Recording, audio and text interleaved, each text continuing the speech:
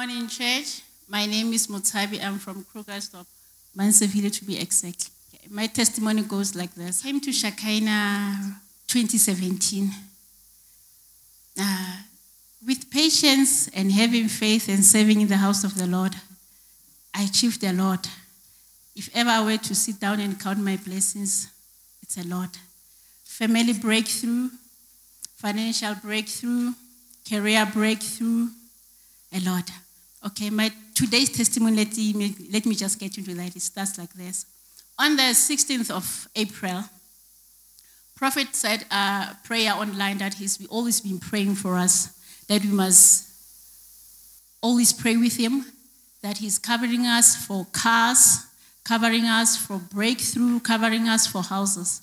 Meanwhile, from January, I've been praying for a car. Then they said to me, with my body, I deserve a Kia, a small car, which I didn't like. They presented a lot of different brands, which I didn't like.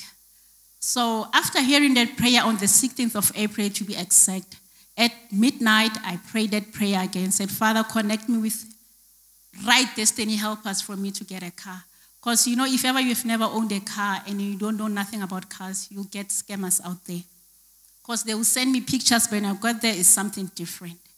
Immediately after that prayer that night, tomorrow I made contacts with the right people.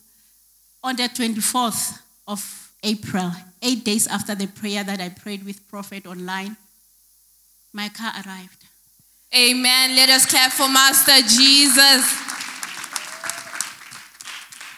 Ma'am, can you please confirm that that is the car that we see on your screen? That is my car that we see on the screen. People of God, let us clap for Master Jesus.